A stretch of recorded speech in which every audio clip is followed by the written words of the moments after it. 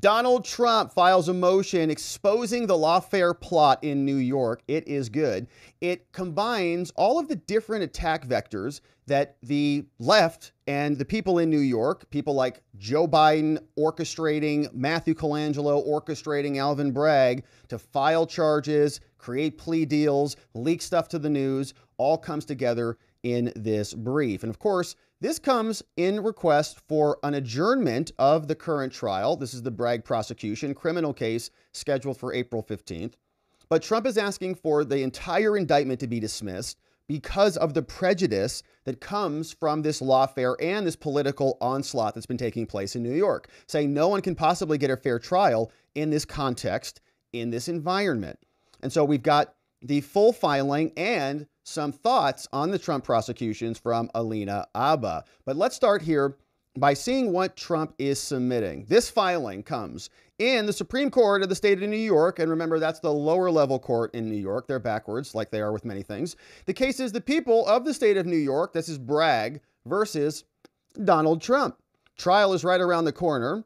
And this is Trump's motion for a trial adjournment or a dismissal based on prejudice, prejudicial pretrial publicity. Okay. It's been a circus there in New York. And so we cannot have a fair trial. This is obvious. Here's the introduction from the Trump defense.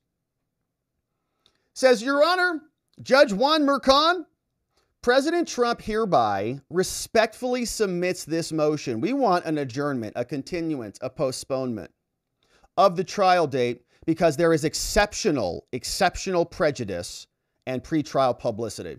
It's ongoing right now, and it's likely to be something that increases. And so to be clear about this, the court should dismiss this indictment based on Alvin Bragg's significant and ongoing discovery violations, right? So Alvin is dropping new discovery just day by day, right on the eve of trial, and saying the entire indictment should go away. But if the court doesn't dismiss it, because Judge Juan Merchan is not, they say, as it should, following the hearing, a significant adjournment is further supported by two things. One, we got a voluminous batch of discovery, right? A huge dumpster of stuff from the DOJ came to Alvin Bragg, and Alvin Bragg just passed that dumpster along to the defense right in the middle of trial, or right in the moments before trial, and saying it's also supported by prejudicial pretrial publicity. And here's how they know it is such a harsh environment. This is interesting data. Based on a survey of New York, they got a sample of 400 residents from each of New York, Orange, Richmond, Rockland, and Suffolk counties called the survey. And if you look at the survey, it's clear that potential jurors in Manhattan have been exposed to huge amounts of biased and unfair media coverage about this case. And many of the jurors already wrongfully believe that Trump is guilty because that's what they've been told from all the maniacs in the news.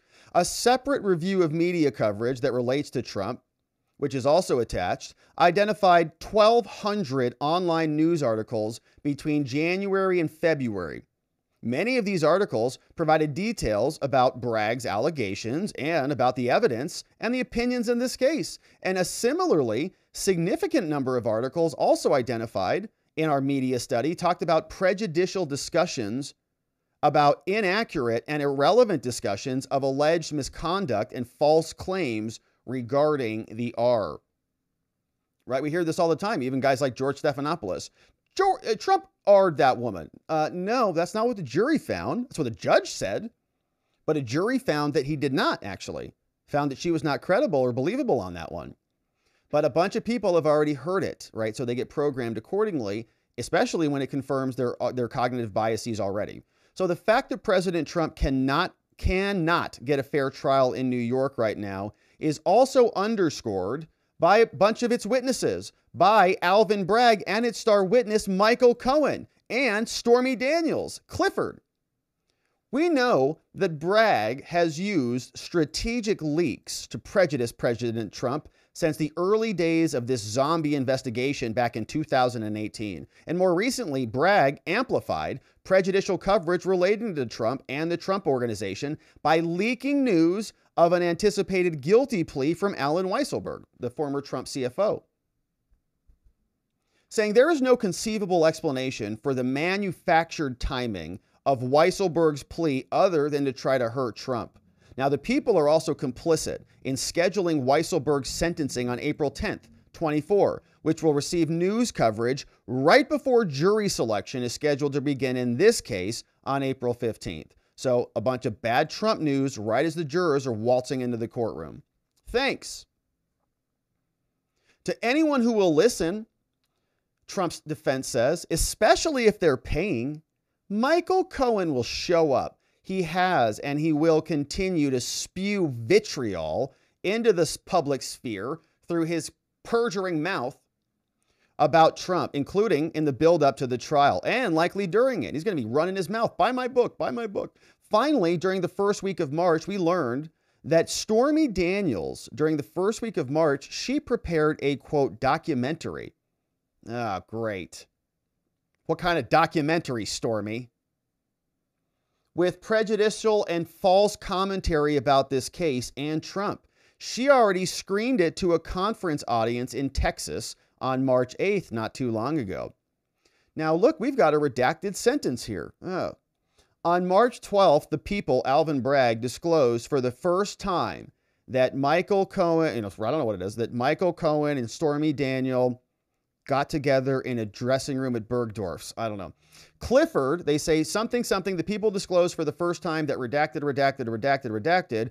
Clifford premiered the documentary in Brooklyn, New York on March 18th and released it to NBC's Universal Peacock, perfect platform for her, streaming service on the same day.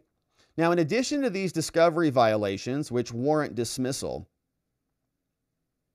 the prejudicial pretrial publicity driven by Bragg and their witnesses has jeopardized Trump's right to a fair trial. And for all these reasons, this is something that should be adjourned until the prejudicial media coverage subsides, which of course will never happen. Now, here are the facts. They say, first of all, Alvin Bragg has been leaking intentionally about this case, right? This is lawfare in action. You have a court of law, court of public opinion, and you have the power of both. You've got the power of the state to prosecute, and of course, you've got the bully pulpit of the position to go out in the court of public opinion and say what you want with the heft of your office behind you. Saying, beginning in early 2021, Alvin Bragg campaigned based on the argument that he had more experience with Trump than most people in the world. Bragg said that he could convict President Trump. They all run against Trump. One of Bragg's campaign advertisements wrongfully linked Harvey Weinstein and Trump's children and suggested that the famous and privileged had improperly escaped prosecution because of their high-powered legal teams, rather than the reality of the situation, which is that they didn't commit a crime. Now, in May, Washington Post and Associated Press reported that the People had convened a special grand jury to investigate Trump. The AP story was attributed, quote, to a person familiar with the matter who was not authorized to speak. So we get all these news stories that just drop. Okay, how did the Washington Post and the AP know about this? I don't know. It's special grand jury. It's all secret. Not supposed to talk about any of this. It's all kept under dark of night, lock and key. But someone leaked it to WAPO and AP. Huh. Must be Alvin Bragg's office, right? On November 24th, the New York Times ran an article, Trump investigation enters a crucial phase as prosecutor's term nears an end. And the article was sourced with, quote, people who have knowledge of the matter. New York Times, brain dead writers over there.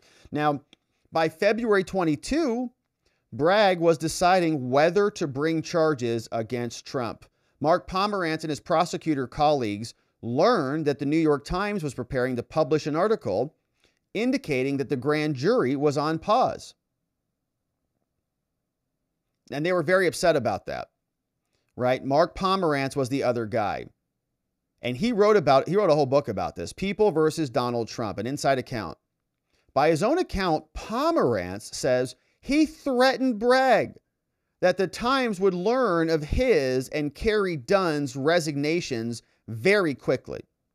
So remember, Mark Pomerantz and Kerry Dunn were these two guys who were basically volunteering to prosecute Trump. They showed up. We're going to go get him. Bragg says, we're not going to bring the case. he throws a hissy fit. I'm going to go tell the New York Times about our resignation, and suggesting that the Time also learned that DA Vance had already, so Vance was the outgoing DA, previously directed the team to push forward with the charges. The Times ran the story, reporting that Bragg had serious doubts about the case, and Bragg's serious doubts about the case caused those two other prosecutors to leave.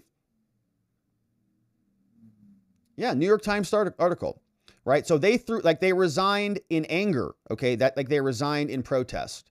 Alvin Bragg's not bringing the case. We resign. He writes a book about it. Something happens. In March 2022, more than 1 year before the indictment and before locking her Twitter account, okay, Bragg's wife, Mrs. Bragg, she reposted on social media that there was, quote, finally a bit of good news in the Manhattan DA criminal case against Trump, because people have nailed Trump on felonies, right? So Bragg's wife is like, yeah, get Trump. In January of 23, NPR also reported, so just as a quick recap, all right, these two prosecutors wrote in their book, Get Trump. Bragg's wife writes on Twitter, Get Trump. Washington Post get leaks from Alvin Bragg, Get Trump. New York Times hears from people familiar, Get Trump, right? All of it's coming from Alvin Bragg. Now, in January 2023, NPR reported that Bragg was once again presenting evidence to a grand jury. How did NPR know about it? Oh yeah, Alvin Bragg's office. They were talking about payments related to Stormy Daniels. Never ending. In March of 23, the New York Times reported that Alvin had signaled to President Trump's lawyers he could face criminal charges. How did they know about it? In late 23 of March, Politico reported that Manhattan grand jury examining this case was not expected to hear evidence for several weeks, but the source noted that it was entirely possible that the grand jury had already voted. Again, more leaks. So all going to the media, timed against Trump. Now here are some more prejudicial statements. On April 4th, Bragg sought to amplify the prejudicial media coverage. He issued a press release and a, quote, statement of facts. He didn't release allegations. He held a press conference about the indictment of Trump. Now, the statement of facts that he released suggested improperly that separate violations of the law could be used as object offenses to escalate charges to felonies, which is a legal theory that the court recently rejected. Now, at a press conference, Bragg was also there making gratuitous and prejudicial references to matters involving sex crimes that has no relevance to this case, right? You know, sex crime is, what Ms. Bergdorf claimed happened to her, which actually wasn't even a crime because she didn't report it as a crime. Those were two civil allegations, so not even that. But, you think of assaults and the R's, right? Those are the different types of actual crimes. This is a contract case that he's saying he falsified business records. So he didn't commit any crimes like that at all. It's not even the subject of this case. Now, during a December 2023 radio interview, despite the court's acknowledgement that extrajudicial comments by Bragg or their witnesses could influence the jury pool, Bragg didn't care. He commented on his office's case against Trump on the radio. Seeking to appeal to New York County residents, Bragg said that he rebranded this prosecution to align with the prosecution out of D.C. Bragg stated, in contradicting himself, that the case, the core of it, is not money for intercourse. It's not the core of the case. We would say it's about conspiring to corrupt a presidential election and then lying in New York business records to cover it up, right? So it's not a contract case. It is an insurrection, again.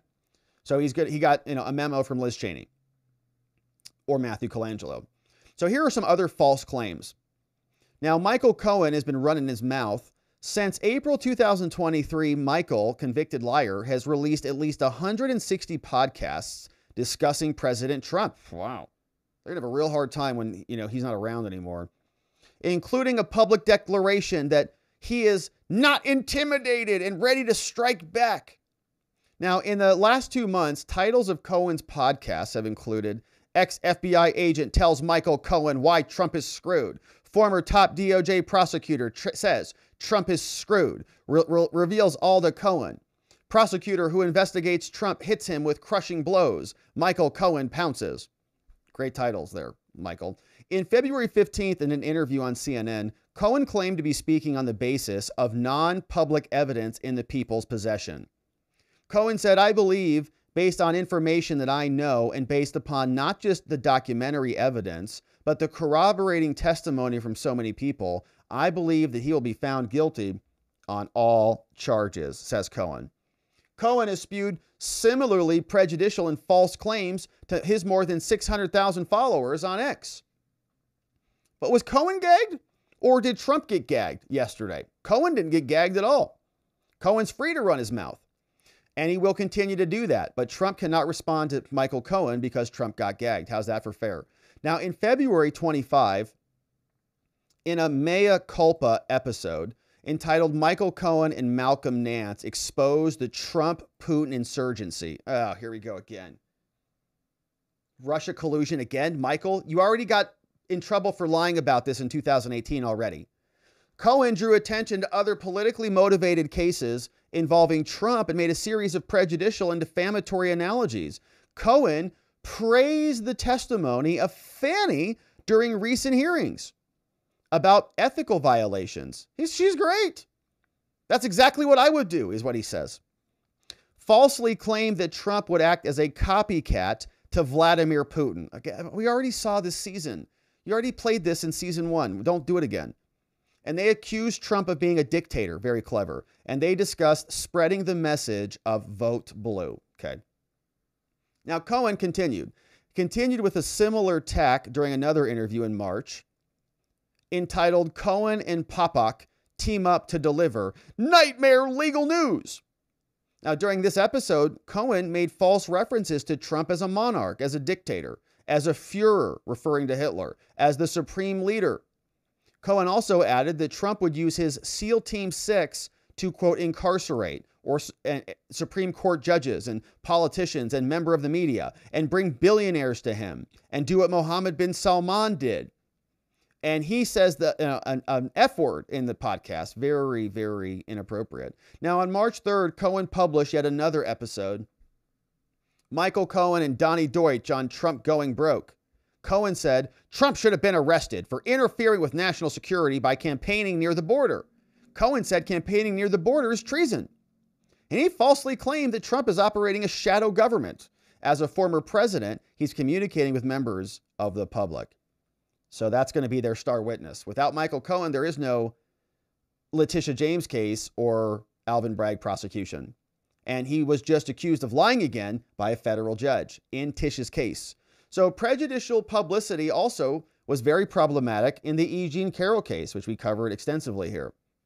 Beginning back on January 16th, E. Jean Carroll brought her fake case, in my opinion, against Trump. Trump was not permitted to defend himself against her underlying allegations. He's already denied that. There's been one-sided coverage, been in the mainstream news in New York for all time. Jury returned a damages verdict in favor of Carroll, which has been going on a nearly daily basis, covered extensively all over the news. Bragg also strategically timed Alan Weisselberg's plea deal. Consistent with their unethical practices, the office leaked information about the plea to the media. Weisselberg is scheduled to be sentenced on the 10th, Trump's jury selection scheduled for the 15th, which we're covering. They say during an April 2024 interview, Stormy Daniels has been running her mouth too. Now, in response to a question about this case, Clifford Stormy said, "For my own sake, I'd like vindication. I'd like him to see what's coming for once." Now, however, Clifford plainly wants more than that, probably. She's always trying to make money based on this case and other activities, which is perhaps related to the fact that she owes President Trump approximately $670,000. Ooh. Yeah, that's a big fat bill there, Stormy. This month, her attorney has even suggested that she may file another defamation case against Trump along the same line as Carroll's, which at least one commentary properly regarded as, at best, a long shot, right? So she's mad, right? She has an axe to grind. She's got a $670,000 debt against Trump. And she's got a motive of, vindictive now to go make sure he gets taken out. Since January, Clifford has released at least 7 podcasts that mention Trump. For example, in January 11th podcast, she wrongfully claimed that Trump is indeed a monster and that the people who do his bidding are in fact evil. And his ride or die followers, like tens of millions of voters, are effing insane, says Stormy Daniels. Are effing insane. Trump supporters are effing insane. This is the woman who worked with Michael Avenatti. Yeah, she's a good judge of character. So the strategically timed release of her documentary is also done to hurt Trump specifically, saying Stormy's public comments have been so inappropriate that the people were forced to admonish her, okay? According to her own statement, she says, I've been asked to, kind of behave. I'm biting my tongue so effing hard right now. She's got a bad mouth too. She has not heeded those admonishments. Now, on the evening of March 7th, the media said Stormy is releasing a documentary called Stormy, yeah, by Calvin Klein. On NBC Universal, Peacock released a 2-minute, 12-second trailer, which includes Stormy describing herself of, quote, out of F's to give. I'm out of F's to give. And an idiot who can't keep her mouth shut. The trailer shows an excerpt of an agreement that is subject to the court's protective order. She asserts in the video trailer that stuff got real when Trump got the Republican nom in 2016. She reads highly prejudicial threats not connected to Trump, such as a random person stating, you signed your death warrant, right? Whoa, did Trump say that? No, just some random person did? Okay, so why are you saying that that's Trump? A male associate claims that unspecified people with no connection to Trump tried to bring guns into her events. The trailer ends with an effort to bolster Clifford's anticipated testimony through the claim that she won't give up because she's telling the truth. Now, in the version of the documentary that was produced to the defense, Clifford makes additional extremely prejudicial and false claims. Contradicting previous claims, Stormy now falsely suggests that her made-up encounter with Trump may have been non-consensual. Oh, yeah. So all of a sudden, she got Bergdorfed too. Yeah, just like E. Jean did. Oh, I got Bergdorfed. When? I don't know, 30 years ago? Oh, perfect. She said, I thought we had this mutual respect, which is why it's so crazy when, having no red flags whatsoever in the conversation, Stormy says, I came out of the bathroom to find myself cornered. I don't remember how I got on the bed, and the next thing that I know, he was just pounding away and telling me how great I was. It was awful, but I didn't say no. I was terrified. I mean, people had been suspiciously eliminated for political reasons all the time. It was really about 2 things, trying to keep the story from coming out so that I wouldn't lose my husband and my daughter, and so that I wouldn't lose my life, and that there would be a paper trail and money trail linking me to Donald so that he would not have me taken out. Like, who's she talking about? Clinton? All right, so on March 8th, that's from her ridiculous documentary, all right? She's like, I'm a hero. She's probably going to say she's the face of feminism now and that she's got role models. She's a role model like Fanny. On March 8th, Clifford screened her documentary at the South by Southwest conference in Austin. She used the platform to declare F Trump. Now, on March 12th, 2024, I don't know why this is redacted, but the People disclosed for the first time that something happened here.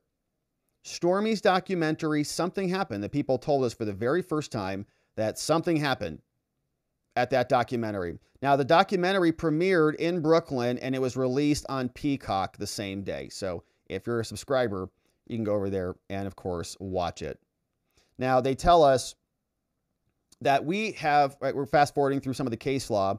They say, all that being said, okay, all of that lawfare, all of that media onslaught, all of his coordination to sync this attack up across multiple vectors results in the following. Says, Alvin Bragg's discovery violations, they serve as strong and an independent basis to dismiss this case or to adjourn it, as does the Supreme Court's upcoming consideration of the immunity doctrine. There has been prejudicial pretrial publicity driven by Bragg, driven by Cohen, and driven by Clifford. We've documented it here, and it violates Trump's rights under the Constitution. The entire veneer has been saturated. The survey shows that people are highly anti-Trump. On March 10th, during this week, George Stephanopoulos, which we covered this here because Trump is suing George for this, George Stephanopoulos claimed more than 10 times, falsely and irresponsibly, that Trump had been found liable for the Bergdorf. In fact, the opposite is true, obviously. Trump was found not liable for Bergdorfing. Nevertheless, the false and defamatory statements were viewed millions of times. Nearly all Manhattan residents, 95% who were surveyed, had been exposed to news about Trump. 93% said that they had seen stories about the investigation. Of those 93, 63% said that they had seen media reports about relating to all of the following: the criminal prosecution in D.C., the criminal prosecution in Florida, the Fannie case and the Bragg case and the Carroll case, okay? All 5 of them. 63% got all 5. That's crazy. The survey demonstrated an even greater level of veneer exposure to extrajudicial information related to this case. 88% had read or heard about the hush money payments. 84% had heard about the charges brought by Bragg. The study also adds force. 1,200 online articles about this. A mention in 455 New York Times articles, 343 articles in the Post and Politico, right? And everyone, the media has nothing else to talk about, especially the anti-Trumpers, like they're on it all day. And, we're, by some accounts, the opposite of that, right? Defending him against all of these attacks. The media study has also identified sentences discussing the search terms. Of the 1,200 articles, 800 mentions and a bunch of different felony mentions. Okay, here you go. Here's the numbers. Judge Juan Mercan, Manhattan trial. At the national and local levels in New York County, many of the articles, here's the number of the articles, okay, a lot. They're talking about all the cases. Judge Juan Mercan, the word, star, P-star, and so on. Stormy Daniels, Karen McDougal, Access Hollywood tape. There is an extraordinary amount of case-specific coverage over a 6-week period. Many of those articles had extended discussions about Bragg's allegations, and they made no presumption of innocence at all. The media study also shows that there was prejudicial coverage that was related to highly inflammatory articles saying that Trump has been unfairly and improperly demonized in the coverage. All true. Now, the articles identified in the study said that there were 548 mentions about J6, other mentions about insurrection, tons of mentions about Capitol riot, all the stuff. And prejudicial coverage is extremely problematic. So the other cases are spilling over into this case, right? The J6 case, the Florida case. And Trump can't get a fair trial until all this calms down. Especially the E. Jean Carroll case, right? That's a really spicy one. People keep hearing the word grape. They keep hearing the word assault, grab him by the purse, all that stuff. I go, wow, the graper is here? The Mr. Bergdorf is back here again? So in addition to the foregoing, the biased coverage presents against Trump in another way. The media study discusses juror anonymity. And so basically they say the data reflects a bombardment of the community with pre-trial publicity that results in prejudicial effect in this veneer. Saying, by the way, New York County, just as a factual matter, is overwhelmingly biased against President Trump. Here are the numbers by the charts, man. Would you describe yourself as being biased either in favor of or against President Trump? New York, as we see here, all the various counties, biased against is going to be in dark blue. So New York County, 60%, biased against. Biased in favor is 16%. Very biased against is in light blue, okay? So I don't know how this is working exactly. But 60% plus 50%, New York is so anti-Trump, New York County, it's 110% actual bias. Look at that. Unbelievable. So I don't know, how the numbers got made up, whatever, but you can see that's a big percentage. Okay. It's a big chunk of people do not like Trump. Biased against and very biased against make up this portion in Orange County. So very biased in favor are going to be in the Greens. So in Richmond County, 34 plus 29%. In Rockland County, 37 plus 29. In Suffolk County, 36 plus 29%. So big bias against Trump. That's why they're there in New York. Now, the people have sought to make their case a review of Trump's victory in 2016. So they want people to protest that. Now, we've objected to those efforts, but recent and respondents' accounts of their voting history sheds light on the improper purpose behind the prosecutorial strategy. Here's another question. Thinking back, so they surveyed 400 residents there. Thinking back to 2016 and 2020, which candidate did you vote for? New York County, 2016, Trump was at 15%, Clinton 71%. 2020, Trump got 13%, Biden got 75%. Now in 2024, Biden's way down. Look at that number. He's not looking good for them. 58% dropped way down to 18% for Trump. Still, obviously, over double in terms of the margins. So that same pattern continues for the other counties there, but you can see the numbers are just astronomical. So 2020, 75% for Joe, and Trump's going to get a fair trial there. Okay. Voters in New York overwhelmingly are in favor of Trump's opponents in 16 and 20. And they're trying to make this case about a referendum on Trump. Now, they also say that there's negative opinions about Trump. Here's the question. What is your opinion about Trump? And what is your understanding of Trump's overall reputation among the general public?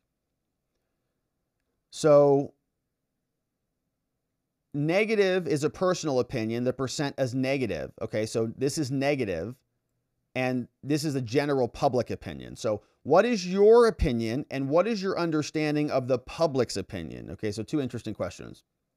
So your opinion, and they're pretty clear, right? They actually match up kind of simultaneously. Isn't that interesting? So people will say, well, I think Trump is very negative, right? Very negative, 77%. What's the public? Well, in New York, they're probably not as negative as I am. So, maybe 69%, right? It's close, but not quite. Orange County, I think that 50% of the public have a very negative opinion. Of the general public, I'd say 46%, say that. So whatever the numbers are, you can see big numbers. Now, herd mentality, mob mentality, is a psychological phenomenon that impacts people. And so when a bunch of people are following the herd, they're also going to follow the herd. And so negative opinions about Trump, as well as other people's beliefs, are the basis for supporting adjournment. Here's another question. Now, based on the recent media reports, have you formed any opinions as to whether Trump is innocent or guilty? Here you go. Total guilty in New York before the case has ever been heard, and this bye-bye presumption of innocence. Nice knowing you. New York County, 61% of people say Trump is already guilty. 40% of the questioners, okay, again, these numbers are adding up to more than 100, so I don't know exactly how they're calculating these, but the result is 40 say definitely guilty, not guilty is 12%, and definitely not guilty is 6%. So maybe they're not percentages, just quantify them, okay, and look at the ratio between the two. Big difference. The 61% figure is striking in light of the Supreme Court's reasoning, where the court found that a belief by 67% of the jurors, like 8 out of 12, that he was already guilty shows there is a deep and bitter prejudice. When you're in that range, you say, we can't have a fair trial here. Now, those biased views carry over here. 35% of New York County respondents indicate that they believe Trump is guilty of the charges at issue, while 23% say he is definitely guilty. 26% of the respondents said they believe Trump was guilty based on recent reports. 24% said he was guilty based on a verdict or a judge's decision. Less than half indicated that the media coverage had not caused them to form opinions. And so these figures show that this has saturated the veneer. And why is this a problem? It's because Alvin Bragg is driving it. Less than a year has passed between when Alvin filed this indictment and today. Upon filing, Alvin sought to stoke press coverage, including his April 4th press release, and the media attention has been at a high level since that time. And more recently, Bragg has taken steps to ensure that this prejudicial coverage continues. He discussed a new theory of the prosecution back in 2023 in December. He leaked to the media information about Weisselberg. And the New York Times has wrote about this more than 25 times. They are trying to coerce guilty pleas from Weisselberg. And moreover, in recent months, the Bragg witnesses, Cohen and Clifford, have repeatedly made defamatory and improper statements all over the place. Cohen's recent tirades have said this on X. This is your star witness, Alvin. Cohen sought to blame Trump for Cohen's crimes, claiming Cohen said, I did 13 effing months plus 51 days of solitary confinement because Donald Von Pants can't keep his something in his pants. Wow. And then argued that Trump is lying and stupid. Okay, so this dude was totally unhinged, whatever that show was. Cohen's referred to the defense team. Michael Cohen called the defense team Donald Van effing poops in his pants. And he's ongoing, continuous, D-rated lawyers, and asserted that Trump would sell this country out. And I've said if he was in prison for a bag of tuna and for a book of stamps. Cohen also noted that mea culpa has been downloaded more than 300 million times. Wow. Claiming that everyone should be fearful of Trump. He referred to Trump's youngest son, Barron, and asserted that authorities should ship Trump off to an effing gulag right up to the North Pole with no shoes, no sweater, no jacket, and let him freeze to death out there on the North Pole. What a nice guy. How come Jen Psaki doesn't ask him questions about that? There can be little doubt that Cohen will continue to use social media to smear Trump. And Stormy's objective is clear. She released her Stormy documentary just days before the trial was scheduled to begin. That was all done intentionally. Then she realized, oops, the trial got postponed. Right? She thought, I'm going to release it early, then trial's going to happen, and trial got continued.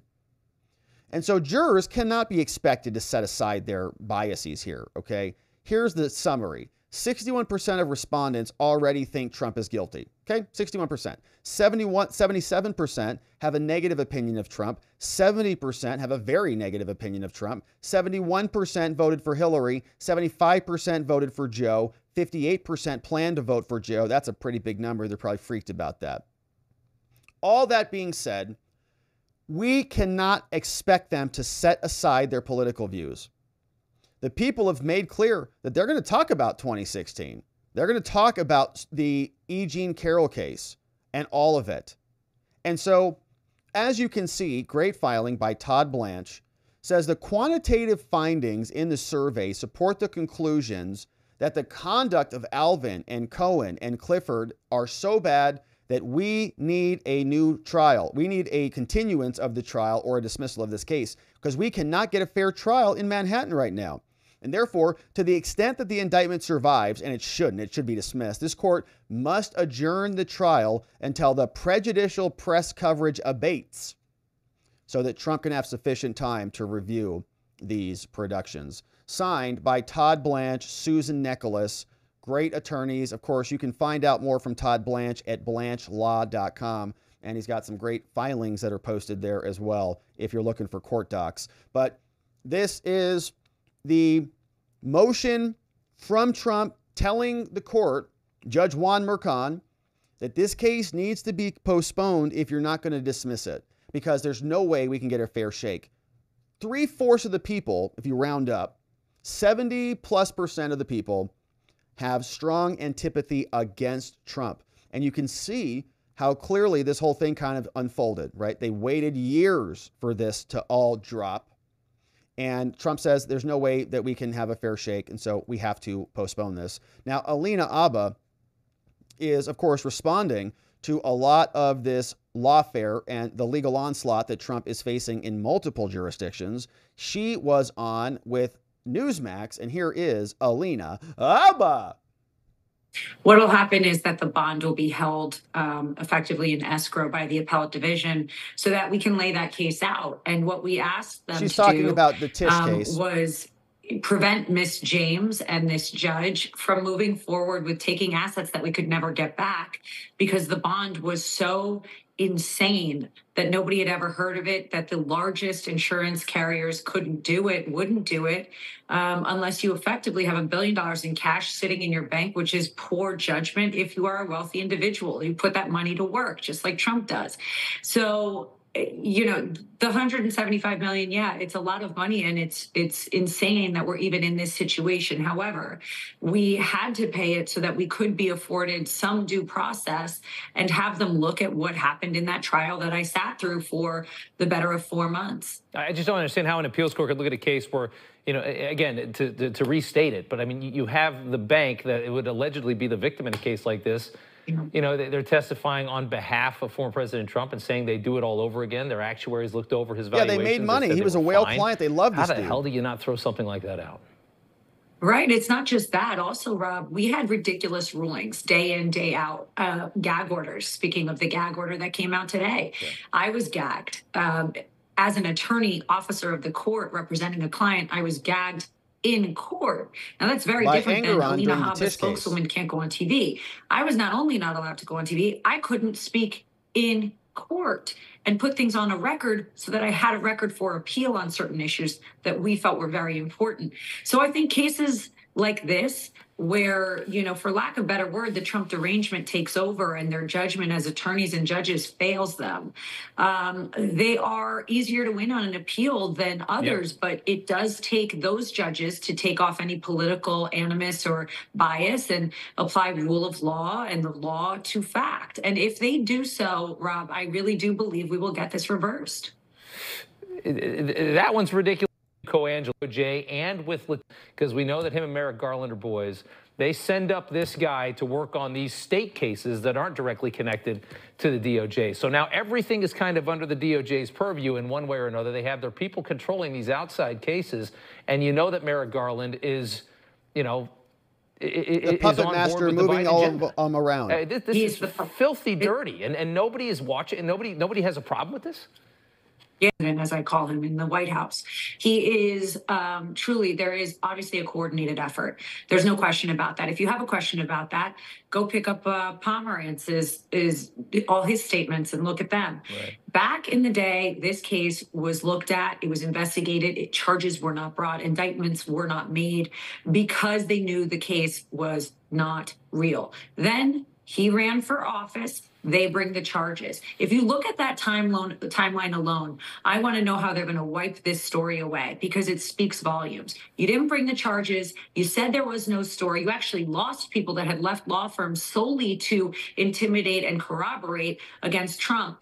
And then he runs for office and they bring an indictment on this case. And that case that's going forward in April is another disgrace and shows the demise of the state of New York, which I used to love. It's disgusting. Just look at the White House logs. If anybody wants to tell me something's not coordinated, explain to me why a state official, why people that are supposed to be elected by their state and working for their state constituents is now working with the White House administration. It makes no sense. All of them. It makes perfect sense if they are orchestrating a political attack on their political opponents. It doesn't make sense in the court of law, at least in the old court of law that we used to have in America where we didn't like these types of prosecutions happening. We go 234 years in this country without a president being indicted. And then all of a sudden we wake up one year, 4 of them happen simultaneously, 4 of them, all by design, all organized at different locations, supplemented by other attacks, civil attacks brought by E. Jean Carroll, ballot removal attacks